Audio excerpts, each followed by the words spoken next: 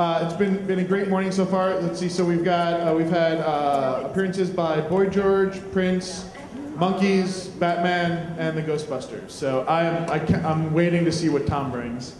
Tom Webster's up next. I am a huge data junkie, so I'm super pumped to see what he's got to say about drowning in data and how to help us out. So, Tom. Thank you.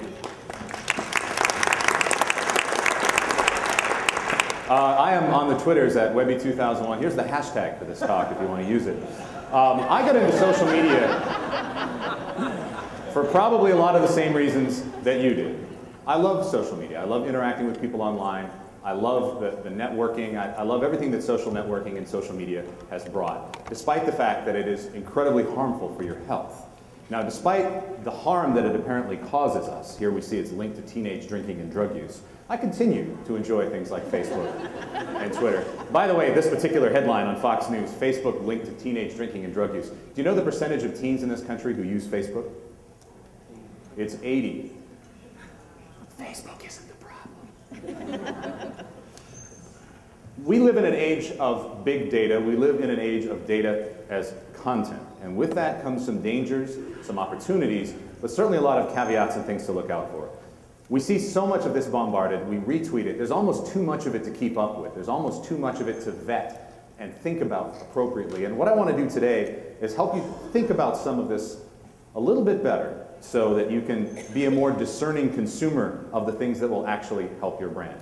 3 things that really clobber us today in social media. Number 1 are lousy headlines. This is a lousy headline. This study really doesn't prove this or say this, but the headline is designed to do one thing. The headline is not designed to help you build your business. The headline is not designed to help drive insight. The headline is designed for you to click on it and drive a page view, right? So this headline, social media engagement drives customer loyalty, high spending. The study that it relates to does say something interesting. I'm going to fix the headline for you there. So there's a lot of problems with the headlines, certainly, in some of these things. There's a lot of, besides lousy headlines, there's crappy correlations, right? This particular version of crappy correlation is not designed to help you. In fact, it will actively hurt you if you don't do the work yourself to see if this means anything for your brand. These kinds of, well, there's a lot of tweets that have a lot of clicks, therefore you have to have a lot of links in when you do it at 8 a.m. and, you know, none of this stuff really means all that much until you do the work to prove it. And in fact, it can actively hurt your brand. And the other sort of pet peeve of mine that we're lousy with are infographics. I'm going to give you a minute on this one.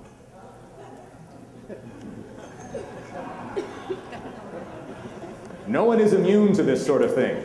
No one is immune to this sort of thing. Infographics were meant originally to simplify complex data so you could understand it. That is not what they do now. By the way, do you know who invented the pie chart? This is one of my favorite stories. Does anybody know who invented the pie chart? Not Sarah Lee. Nobody doesn't like her.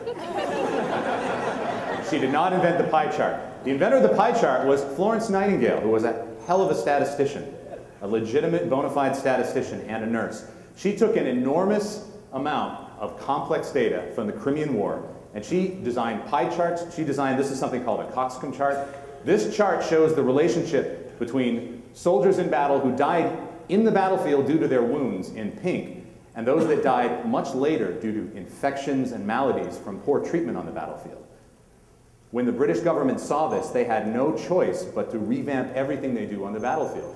It was basically the reason why we have battlefield hospitals, to improve the chances that soldiers would survive when they were taken off the field of battle. This infographic saved lives. This infographic will cost lives eventually. I'm convinced of it. Thank you for making the smaller number the bigger circle.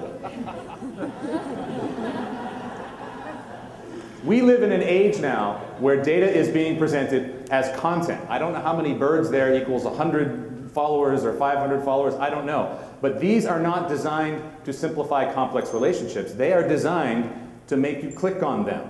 They are designed as content. Data being presented to you as content is not very helpful. But we're being seduced by the age of big data.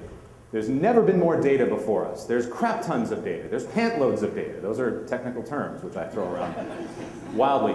We have an enormous amount of data being thrown at us. And because there's so much of it, because we're deluged with all of the data that we could access, we're seduced by it. We think that all of these numbers, this huge mass of data, it must mean something. It must be better than what we had before. That's not always the case. More is not always better. Now that I've prefaced that, which would you have more faith in? A survey of 2 million people or a survey of 20 people? 2 million. 2 million, right? Which do you think the world loves more? Chocolate or this guy? I will give you the results of 2 surveys. 2 million adult males 18 to 34 say beloved leader. 20 kindergartners have the right answer, right? It's about who you talk to, not the numbers. And of course, the other thing that rules our lives now, and this is something I want to write more and more about in the coming weeks and months on my blog, we're being ruled by algorithms. And there's a tendency to view an algorithm as a formula, an algorithm as math. An algorithm is not math. An algorithm is math plus assumptions. There are humans that make assumptions about how all those numbers go together, right? An algorithm has a tremendous amount of human input. That's why my clout page looks like a very bad road trip. Nausea, pregnancy. Now, all of this has made me, admittedly, a little cranky. But I'm here to help and shine a light, and hopefully shine a light for you as well, and not necessarily to critique, but to give you some things to think about, to help you parse all of this that's coming towards you, and actually make it work for you. Because again, things that are designed now in content out there are not designed necessarily to help your business. They are data as content. They're data that is designed to bring page views or traffic or leads to the people that are presenting to you. That's not always the case, but it's often the case. So, the 3 things we're going to talk about today are to know what you don't know. Super important in my business. I am, by trade, a market researcher. I look at primary data, I look at secondary data, I look at big data, clickstream data that we get from our clients, and I synthesize it together so that I can provide my clients with simple, actionable insights. The first thing I always need to do is to know what I don't know. Second thing, ask better questions. There's almost no worse thing in the world of social media data that we get thrown at us than the attempts to answer bad questions. And finally, to do your own work. So I'm going to talk first of all about knowing what you don't know. Now again, because we have so much clickstream data being thrown at us, we are seduced into believing that we have all of the answers in front of us. We just need to mine through 8 million clicks. We just need to mine through 50,000 tweets. It's more data than we've ever had. But the unknown sits there, nevertheless, calmly licking its chops. Or in the words of my favorite American poet, certainly one of the 2 or 3 greatest American poets ever, Donald Rumsfeld. There are known knowns, there are things we know that we know. There are known unknowns. That is to say, there are things that we know now we don't know. But there are also unknown unknowns. These are things we do not know we do not know. Thank you. Thank you. I also perform at poetry slams. Now, I'll give you a little bit of insight into this, into knowing what you don't know. Here is something that was published in Mashable. More on Mashable in a moment. Social media has little impact on online retail purchases. Study in brackets. Social media has little impact on online retail purchases. Now, I read this study. It was entirely derived from clickstream data. Where did you click before you bought something, right? Your big winners here, of course, were search. Search was a very big winner. And social had, I think, less than 1% in terms of attribution, somewhere in the clickstream to this data. I travel a lot in my job. I do mostly client work. I travel. Next week I'm going to Zurich. I'm driving to Basel. I travel a lot. I travel about 125 to 150,000 miles a year. It's important for me to have really good luggage because I go through bags all of the time, especially laptop bags. Fail me a lot. Here's a bag I bought. I brought it with me. I bought this bag from a company called Waterfield. I'm not paid, or I get no joy or pleasure from this whatsoever, other than as an example. I bought this bag in the year 2000. This bag is 11 years old. This is a hell of a bag. Now, you've seen this bag. If I go on Twitter and I talk about this bag, and you say, that's a hell of a bag, where'd you get it? I say, I got it from Waterfield Bags. And you go, you Google Waterfield Bags, you go to Waterfield, and you buy it. The clickstream shows that you went to Google. But you learned about this from social. This is what you don't know. This is what clickstream data doesn't know and does not tell you. But they are knowable unknowns. To again paraphrase the great Donald Trump stuff. Another thing about what we don't know, and this is a super important point to me. My company, Edison Research, one of the things that we are best known for, we're the sole providers of all the exit polling data for all of the networks. So, for instance, here in Tennessee, during your primary, all of the data that came in, regardless of what channel you watched, actually came from us. The channels presented themselves, they make holograms, they make magic maps, they do all that. We just make sure that the numbers are right. And doing the exit polls is actually, it's an enormously complicated job. It is filled with the things we do not know and correcting for those things, right? How many of you voted in the last presidential election? Raise your hand. Okay, about 20% of you are lying. How many of you, if you were asked by an exit pollster upon leaving a precinct to take an exit poll, would do it? Some of you are also not telling the truth, but we know that. When someone leaves the precinct and does not take an exit poll, this is a thing we do not know. But what we do is we look at them, we say, all right, there is a male, 18 to 34, Caucasian, who did not vote. We record that. We record what we miss. We record what we don't know. So we go back, and one of the 11 or 12 models that we look at when we are actually trying to see what is going on in the precinct, we look at who didn't vote. We then can weight that data and calibrate it accordingly. We know what we don't know. We know who didn't vote. We know who did vote and why. So we can add all that stuff into the model, right? The day of our very first caucus this year, the Iowa caucus, Mashable ran this. Twitter indicator, could Trump polls for 2012 election measurement? Mashable Mad Lib. Make any wild headline you want, insert the word could, and run it. This came out the day of the Iowa caucus. Twitter indicator, could Trump polls for the 2012 election measurement? Here was the Twitter indicator in question the morning of the Iowa caucus. They measured things like mentions, sentiment. Number one, by more than 5 times the closest competitor with Republicans here was Ron Paul with 227,600 mentions. Was also number 1 in sentiment. Number 2, Barack Obama. We were able to predict that he won the Democratic caucus in Iowa. Number 3, Newt Gingrich. And then Mitt Romney was 4th, but he was even lower in sentiment. And number 5 was Rick Perry. Who won the Iowa caucus? Rick Santorum won, right? Does not even show. Does not even show on it. Why? Because here's what that Twitter indicator does not know, and does not know that it does not know. What is the correlation between somebody tweeting about a candidate, even tweeting favorably about a candidate, and the number of people who will walk to an elementary school and cast a vote? I'm going to give you the formula for that. It's complicated. Until someone proves otherwise, there's no repeatable correlation for an individual based on that data. There just isn't. There's just way too many unknowns. Will that be solved someday? It may be solved someday. Don't get me wrong. I'm not a Luddite. This is the data that I work with every day. But one of the reasons why it has very little correlation, this is something that came out from Pew the week of the Iowa caucus. Where do people get campaign information?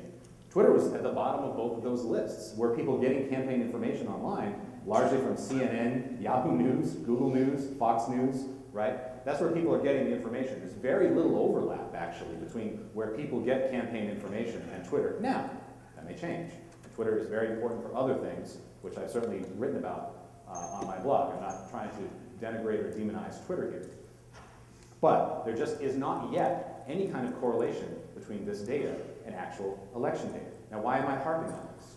Imagine, if you will, replace the names and faces of these candidates with brands, with products. Imagine if you are the lunchtime sponsor, Bush's Baked Beans, and you replace the names of those politicians with brands of beans, your competitors. You get that information back from BeanScan or something. And you see some kind of ranking of sentiments and mentions and things like that. You don't know what to do with that yet because you don't know what you don't know. Now, what you will be able to do from looking at social media, and I'm convinced of this, Social media is superb at giving you better questions. Giving you better questions. I've already given you one better question, which is, what is the relationship between people who tweet about a candidate online and their propensity to go and vote? That's an answerable question. That will be answered someday. That's a better question. Answering and asking better questions, though, will lead you to a better understanding of social. One of my favorite market research anecdotes of all time is an enormously, and I know market research anecdotes are riveting, kids, but work with me. An enormously popular launch in this country many years ago was the launch of Lexus. Now, when Lexus came into this country, it was dominated by especially the German luxury brands, and even Cadillac was still, there were some American luxury brands were doing well. Lexus entered this market, and they did a lot of market research. They did a lot of the traditional market research, such as, how many cylinders would you like your car to have? How many airbags should your car have? You know, I mean, the kind of feature kind of stuff. But they also asked better questions. Everyone is going to tell you that they want all of the features and gadgets they can get on a luxury car. But what Lexus did when they launched in this country was they actually shadowed around some executives in their target, people who lived in McMansions with significant exurban commutes, right? They lived way out in large houses in suburbs, drove into city, into urban jobs, had enormously stressful lives. They followed them around, and they tried to find out, what can we do to make their lives better? Not, should they get 8 cylinders or 6? I don't know, maybe 7, split the difference. They followed them around to try to make their lives better. And one word came out of that research. What these executives, men and women, affluent, significant exurban commutes, wanted most was some peace and quiet. They wanted peace and quiet. Lexus launched in this country with one word, quiet. They did not launch on luxury, Corinthian leather. They didn't launch on that. They launched on quiet. That was everything that they focused on, and they brought it back. This is a brand new campaign. I show you this for 2 reasons. Number one, it's one of my favorite anecdotes for asking better questions. Number two, I've had a thing for Kylie Minogue since 1980. Asking better questions. What can my product do to make your life better? What is the problem I can solve? Not what features do you need? Because people don't necessarily have that kind of vocabulary. But this was an excellent question. I'll give you another example. Frosted Flakes. If you use social media monitoring and you collect a bunch of stuff about Frosted Flakes, you will get people telling you things about Frosted Flakes, right? You'll get people telling you that it's sweet, or it's too crunchy, or it's not crunchy enough. It goes soggy in milk. It's great in milk.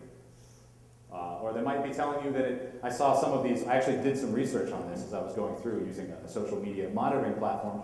There were a whole bunch of people that said, it tears up the roof of my mouth, to which I would say, don't eat Captain Crunch ever. Now, you could just take that data and say, we've got a problem. We've got a roof of the mouth problem, Kellogg's. We've got to address this. Well, what you've got is a better question. You've got a question that you can then go back and test with some other form of research. Ask some Frosted Flakes customers, is this really a problem, or did we just hear this? And this is what social media is fantastic at. Social media alone will never give you the answers. It will give you better questions. It will give you a lot better questions. It's the world's greatest focus group in a lot of ways. I've really come to see that. So it will give you better questions, which you can then test. The mistake that a lot of the social media data that is put out there, especially data for content purposes, makes is it takes the first pass as an answer and not as the question. It doesn't make any effort to test those assumptions. It just takes that data as, look, here's the answer, right? And you never know what you'll find if you continue to ask better questions. I dug around in Frosted Flakes, and I found in the category there were all these mentions of people eating cereal for dinner. Now, I thought there were only 3 reasons why you would eat cereal for dinner. You are lazy, you are cheap, or you are drunk. But actually, as I dug around a little bit, I discovered there was this sort of off-brand usage for bad clickers. There was an off-brand usage, essentially, for cereal that involved weight loss, that involved diet, basically. How people would eat cereal because they were trying to lose some weight. Boy, did I just have a serious crash, but I'm going to keep going anyway. So that gives you a better question to ask, right? That gives you the question to ask, I wonder if there is a market here for people eating cereal for dinner. I wonder if this is a behavior that a lot of people share. I wonder if this is something that I actually really need to look at, eating cereal for dinner, right? Now, Kellogg's looked into this with other forms of research. They tested their assumptions, and they discovered that there was, in fact, a market for potentially eating cereal for dinner. They didn't apply that to Frosted Flakes. They applied it to a whole brand extension for Special K, right? Special K went from an incredibly soggy cereal, if you've ever had Special K. And I do apologize, I just had a complete crash here, so I'm going to try to fix this while I'm talking. They had a complete line based around this, right? A complete line of cereals and other products that are brand extended for Special K as a diet product. They discovered, they got a good question out of some of their other research, and they tested that question and asked a better question and got some more results out of it. I do apologize. I have got to absolutely do something here, or I'm just not going to be able to go on. Had a complete crash. So I have got another copy of my presentation, and I'm going to quickly put it on the other laptop. I don't know what happened there, but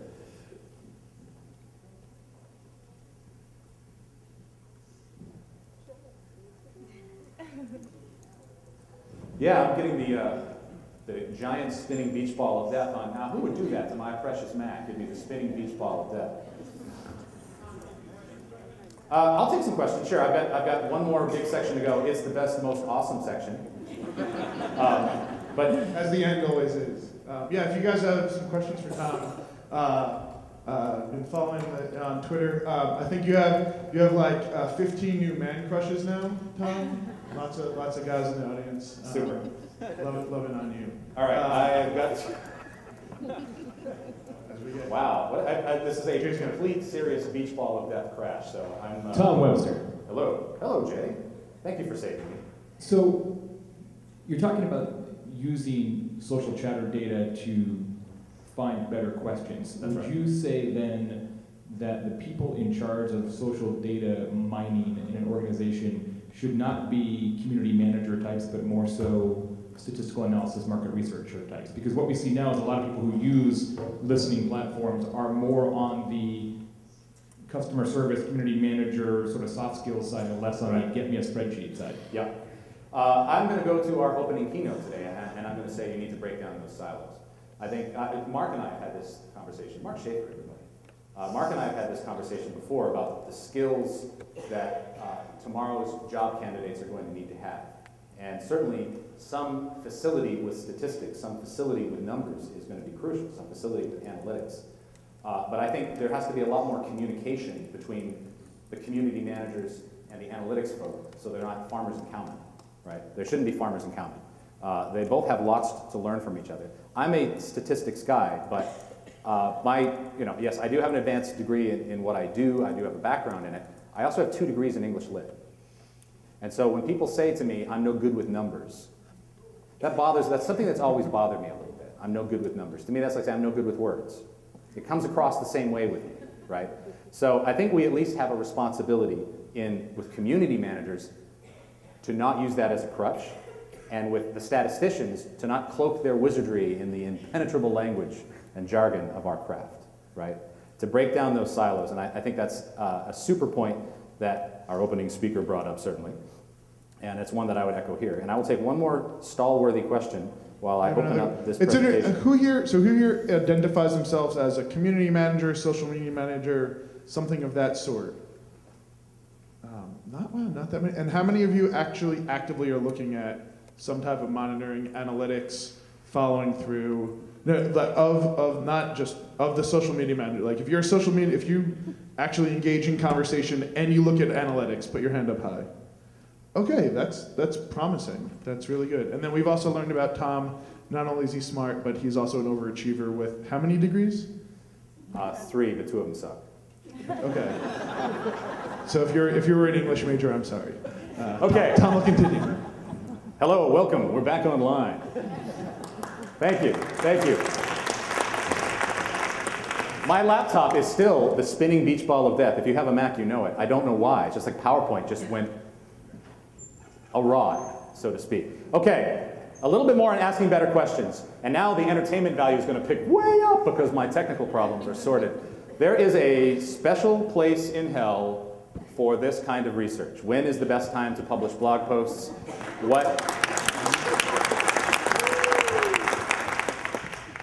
I'm going to tell you why there's a special place in hell for that. Number one, I'm going to dispense with it statistically in about 2 minutes. But number two, it is not designed to help your business.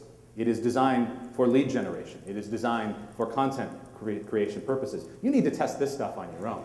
You need to find out, is this applicable to my list? What time should I be sending to my list, or does time even matter? So when this sort of research comes out, a little part of me dies. A unicorn gets stabbed by a puppy. Two scatter plots. Which one is more random? Which one is more random? Shout it out. How many people think the left? How many people think the right? Random numbers clump. Random numbers clump. That's why it's so difficult to isolate cancer clusters in this country.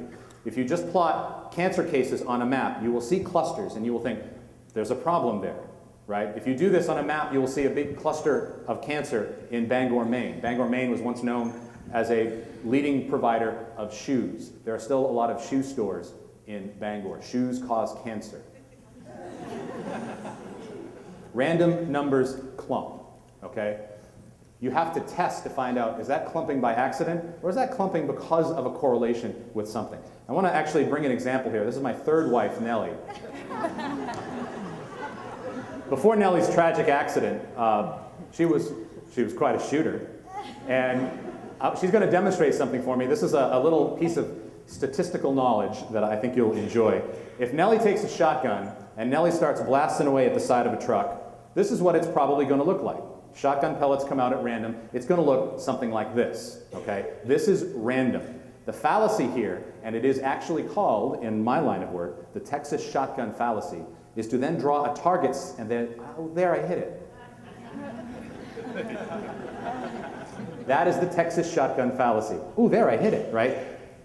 But here's the worst part. The question is not what day is the best day to tweet. The question is whether or not time or date has anything to do with success. It may not, you don't know. It's been assumed.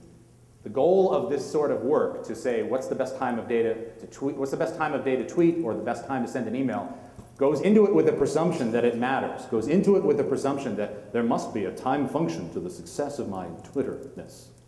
But that's not been proven, that's not been tested, right? That's not science. What science is to come at something with a hypothesis and then try to prove it wrong. I wonder if time has a function with the success of my tweets. I wonder if time has a function or day of the week has a function with the success of my blog posts. You then perform some controlled experiments to test that. If you find that it does, then you go back into your data, you do your own work, and you find those correlations for yourself. Science is about proving things wrong until you can't.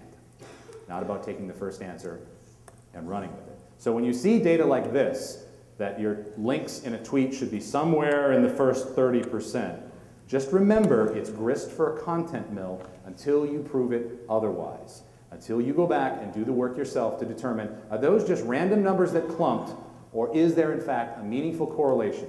But not just a meaningful correlation in general, a meaningful correlation for your brand, for your list, for your product. Data for content creation purposes is inherently incurious. In my line of work, incurious is a vile swear word. You will never get a job in my company if you are incurious. Data for content creation is inherently incurious. And finally, do your own work. And this is where I think we all have an opportunity to do a little bit better. Not all of the data we see, including the data that I just showed you, the best day and time to tweet, not all of it's bad. Some of it might be good. I'm not going to throw it all under the bus here. I'm merely going to suggest that until you do your own work, you do not know whether or not it is meaningful for your brand or not. I'll give you an example. Why do you do your own work? You do your own work for two reasons. Number one, you will get in trouble if you don't. But number two, if you don't do your own work, if you cheat, you might get through the school year. You might get through the quarter. But when you leave school, you will be dumb. You will be smart when you do your own work. You will be smart about your own brand, about your own data, if you do your own work. And what they did here was they set it against USA Today's ad meter.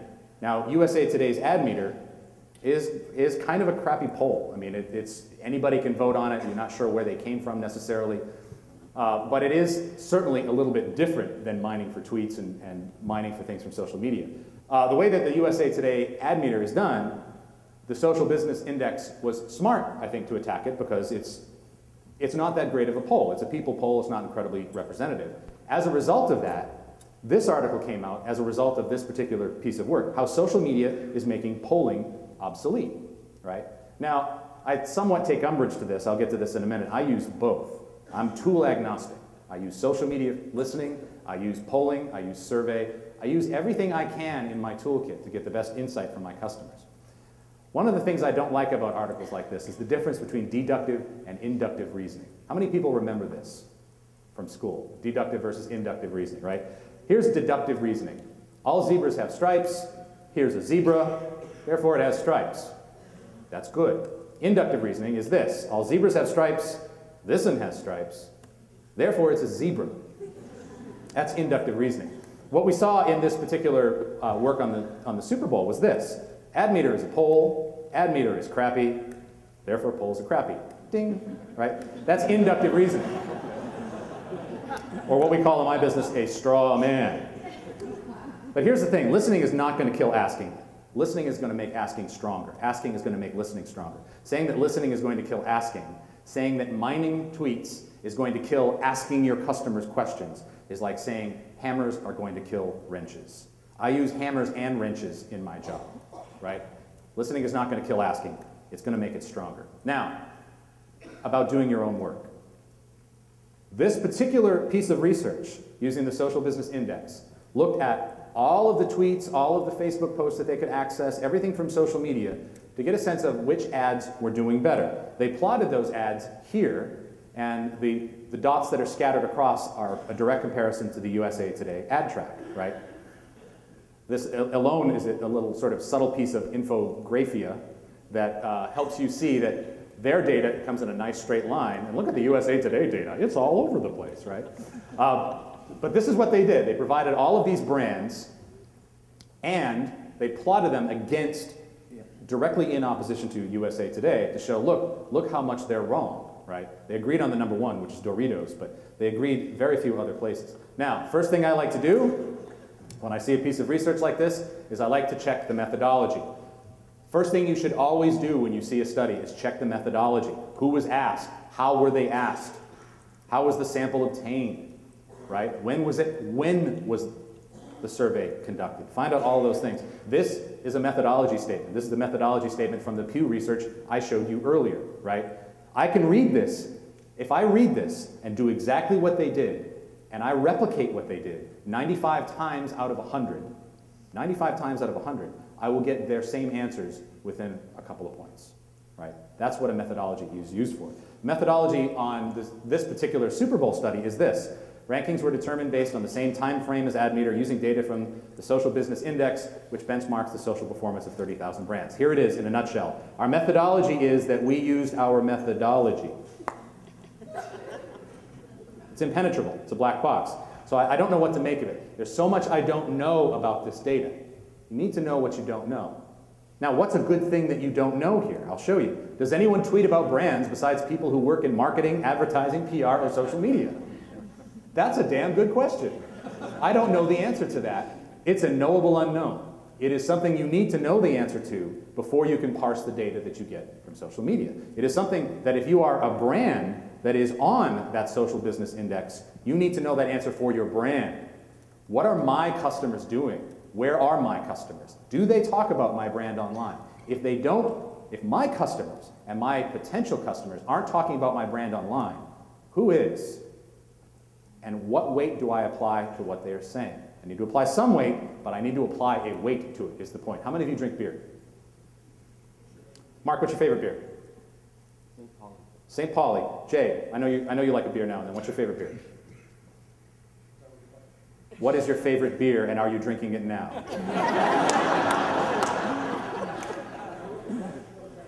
West Coast IPA. DJ, what's your favorite beer? Bell's Oberon. I will tell you, my favorite beer is Bell's Two Hearted, also from the great state of Michigan, right? So I don't drink beer very often. I'm more of a gin than wine than gin drinker, but I do like the occasional beer. Now, what I heard in here, I heard some import beers. I heard some craft beers, right? Amy, what's your favorite beer? Anything without carbs, Michelob Ultra. Michelob Ultra. Okay, good answer. I like you. I liked you anyway, but this solidified that feeling that I should. I heard a lot of craft beers. I heard a lot of import beers. What's the #1 beer in the country? Bud Light, that's right. And it's not by a little. It is #1 by a pantload. It is #1. It has a 20% market share amongst beers in this country, 20% market share. The next two are in at like 8 or 9%, and they are also in varying degrees up and down, Coors and Budweiser. Bud Light has a 20% market share. Let's go back to this, the Social Business Index. #1 here was Doritos. Here was Bud Light. Now, Bud Light was at the beginning of the middle tier of what social media told us. It was #2 with USA Today's ad track. That is an enormous disparity. But I ask you this. If you are the folks tweeting about the brands, I didn't hear anybody say Bud Light, right? That is a bias I need to know. That is a bias I need to know when I do my own work. I need to know, are the customers that I have that are drinking my product the same ones that are tweeting about my product? If they are, great. If they are not, what is the disparity so I can weight that data and use it accordingly? There's no such thing as bad data. There is only how to use it and how to place it in context. If you rely too much on social media data without doing that kind of work, without determining where are my customers, what are my actual customers doing, what are my most likely potential customers doing, then you cannot make sense of the data that you get from social media. And if you don't understand why Bud Light is the #1 beer in America, you are really saying this: I don't understand millions of people. It's the Bon Jovi argument. I say that all the time. I can't believe Bon Jovi is like, then you don't understand 50 million people. And when you are a marketer, or when you are in my business, you need to understand 50 million people just as well as you understand your neighbors. Do your own work. Why it matters. Whew. I'll tell you why it matters. If I walk from here to that back door, I close my eyes and I just start walking. Let's assume I get off the stage first so I don't end up in traction. If I close my eyes and start walking to that back door, I'll probably reach it, okay? If I am 3 degrees off, I'll probably hit the wall, might chip a tooth, but I'm probably pretty close to the door. I can find it. The distance is short. The amount of data between here and there is small. A small mistake, I will still find my way to the back door. Big data is different. When we have enormous quantities of data that we are looking at, and we make little assumptions about that data, and we're off by 2 or 3%. It's like taking off from a plane in Knoxville, flying to Zurich, where I'm going next week, which is known as the Knoxville of Switzerland. And by the time your plane runs out of gas, you are going to be in Fiji.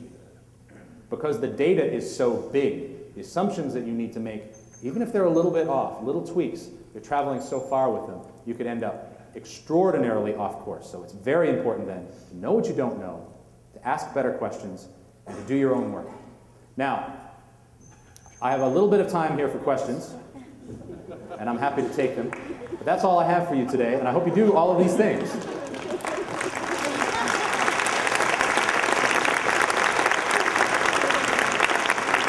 And by the way, thank you for being so kind during my technical kerfuffle. It seems like something always happens like that to me at some point, and I just have to pee a little bit and move on. But thank you for that. Thanks so much, Tom. Time for questions. I got, put your hands up and I'll walk over towards Amy here. Is there a good use of infographics ever? I mean. Yes, absolutely. Let me make sure that I'm very clear about this. Infographics, as in the case of Florence Nightingale, are a great way for you to take enormously complex data, a giant data set that you've pulled some insights from, and then summarizing that in a way that everybody in your executive team can instantly understand, that everybody in your group can get. It's about simplifying complex relationships in data, right? There's a lot of infographics out there that are pictures representing 2 numbers. Now, I could just be snarky and say, just give me the 2 numbers. But the purpose of these infographics, it's all about the intent. What is the intent of the infographic? The intent of the infographic is to simplify a complex relationship and make it crystal clear for me so I can gain actionable insights. Then I love that infographic. If the purpose of that infographic is to make a potentially iffy piece of data somewhat more attractive, or in the words of Marshall McLuhan, to polish a turd, I'm not such a big fan. So I don't dislike infographics. I dislike crappy data that's been prettified. So yeah. Okay, Tom. When you get new business, do you pitch yourself, or are you in front of clients pitching yourself? Yes. Okay. Well, I'm pitching my company. I'm pitching the quality of my right. work, of course. Have you ever been rejected, and why? Have you ever lost not getting some kind of project? Because first of all, I can't imagine anyone not wanting to hire you. So that's super kind of you. But we are a custom market research company, right? We're a custom market research company, and typically what custom research is you come to me with a problem that you can't solve with freely available sources or with easily accessible secondary data. And sometimes that can be inexpensive, sometimes that can be very expensive. Sometimes a client will come to me with a problem that is well nigh intractable, and I will discover a way to get that answer in a way that makes me able to sleep at night and gives them the actionable insight that they want. It might cost more than they're willing to spend. So that's certainly it. But you know, look, we get beat out all the time on pitches. I mean, we're just like an ad agency in that way. We compete against other market research agencies, and you know, we do what we can do. But thank you. So do you guys have stuff that you just publish, or is it all custom for clients? No, we do publish data. In fact, this week I published it on our website, on our blog at edisonresearch.com, and also on my blog at brandsavant.com/plug brackets. That are some new public data that we've released on social media adoption and how people are using social media today. And I'm going to be presenting a whole bunch of it publicly at Blog World in June. So if anyone's going to Blog World, you're going to get a whole passel of data to drown in. Instead of telling you how not to drown in data, I'm going to drown you myself, personally. But this week, in fact, and I talked about this on Jay Baer's podcast, Social Pros, if you haven't heard that yet. This week, we showed a stat that showed the disparity between the number of Americans 12 plus who use Twitter, which is 10%, up from 8 last year and 7 the year before, and the number of Americans 12 plus, this is online and offline Americans, who are familiar with Twitter or have heard of Twitter, and that's about 90%, it's 89%. So there's this big disparity. So this year we got to the bottom of that with some questions, and one of the most striking things that we released in this, one of the questions that really brought some insight to this was this. How often, we asked this again of all Americans 12 plus, how often do you hear about tweets or Twitter updates on other forms of media? Television, radio, newspaper, or on other websites? The numbers we got back were shocking. Now again, keep in mind, 10% of Americans 12 plus use Twitter. This is a hard trackable number. I've been tracking this for 5 years, right? The number is solid. The percentage of Americans who say they see tweets in the media or on other websites nearly every day was 44%. Over 4 in 10 Americans say they see something about tweets nearly every day. And the percentage of Americans 12 plus who say they've ever seen something about a tweet in the media is 80%. Is 80%, right? That's an enormous number. That tells you that Twitter punches well above its weight, especially in terms of being a broadcast network. And I'm sorry, I'm sort of sharing our own data here, but I love to freely admit when I'm surprised by a piece of data, and that is a piece of data that surprised me.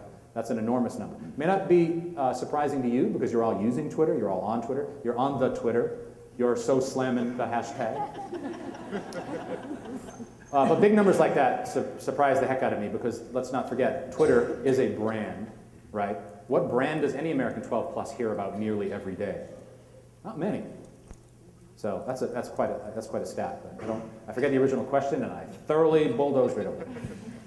Yeah, Tom, I was wondering if you had any analytical tools that you would suggest us use.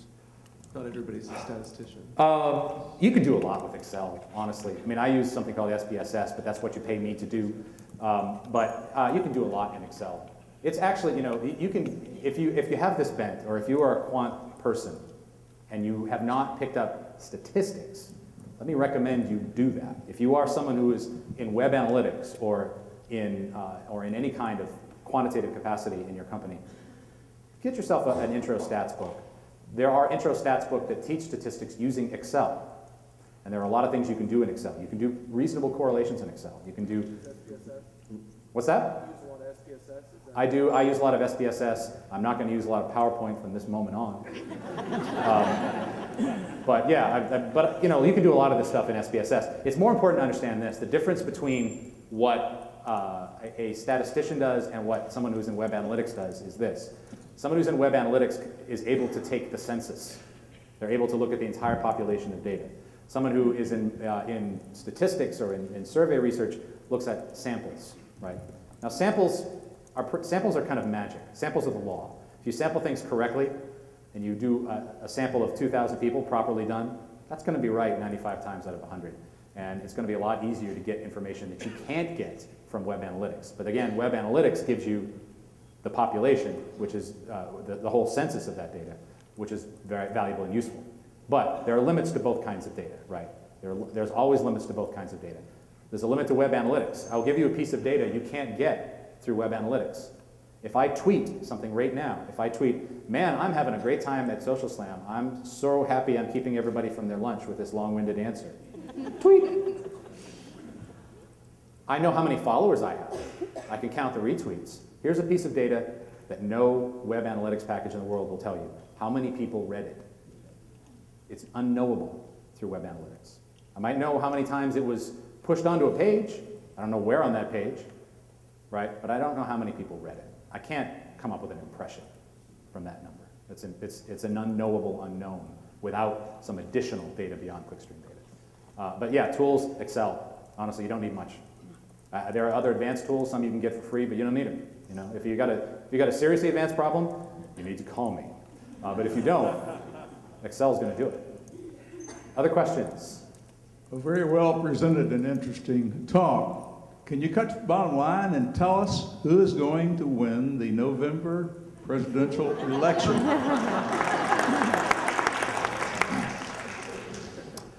I am contractually obligated to tell you that while we have indeed fixed it, that I can't tell you who it is. No, I have no idea. I have no idea. I could tell you that, no, I can't.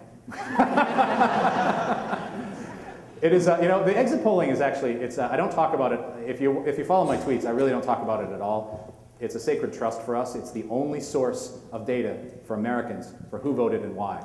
There's no other source of that data. We take that enormously seriously. Chuck. Hey, just one quick question, Tom. What do you see as market researchers' biggest aversion to unstructured data? I mean, they're slowly sort of coming into the fold because they see sort of the power, a lot of which you've highlighted here. Mm-hmm. But how do you get those folks into the fold aside from, you know, talking to them early? Well, one of the points that I made today that I hope really hit home was I think social media is awesome for getting better questions. Social media is fantastic for coming up with better questions, for seeing early warning signs. Maybe this is a problem, right? It's not going to tell you this is a problem with the predominance of my customers or some statistically significant set of my customers. It's going to tell you you might have a problem and you should check it out. It's super for that. To bring back farmers and cowmen again, there's, I think, farmers and cowmen on both sides there with traditional market researchers and with web analytics folks. Web analytics folks look at traditional market researchers as stuck in surveys. Why do I need to ask 2,000 people when I've got 60 bajillion tweets? You know, there's that. And in a lot of cases, they're not wrong, right? And market researchers, you know, someone who's been in traditional survey research for a long time, this is a new skill for them, right? And it's just what Jeannie talked about before. You can either entrench yourself or you can change. And to me, the change is not to throw out the old. It is to make the old better. It is to make the old a richer tool. And you know, I love doing qualitative research in social media. I do not make the mistake of treating it as quantitative. I think one of the things that market researchers cringe at is the presentation of mined data from social media as representative of anything. And so there is a tendency amongst market researchers to then thoroughly reject it. That's completely unrepresentative. You have no idea who tweeted that. Okay, but it's not useless. It may in fact have more use than you think if you do a little bit of work to calibrate it. You know, I mentioned earlier with the exit polls, we track who ignored us, who did we miss, who refused to take the exit poll, so that we can fill in some of those gaps, the non-response bias. And if you can do a little bit of work to correct that non-response bias in social media, it becomes enormously valuable. But there's farmers and cowmen on both sides. It's about change, fundamentally. Are you cutting me off, Mark? I saw that. Is there one more? I'm going to be waiting for your talk. Tom, hey, there's a camera right here. Awesome. Give Tom another round of applause. Thank you. Great time.